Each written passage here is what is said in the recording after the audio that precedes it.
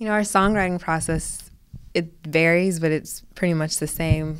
It varies because, like, any one of us on any given song would have written the melody or the lyrics, but they're all put together by the three of us.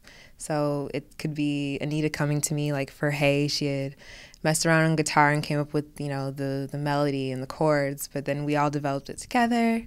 Or we had, like, in the meantime, which started off with, like, the music, and then they started writing on top, or the story, which was Amber's lyrics that we all ended up contributing to. So our process is such a melting pot. It's no one way, it's no particular way, but it's always the three of us and it's always together.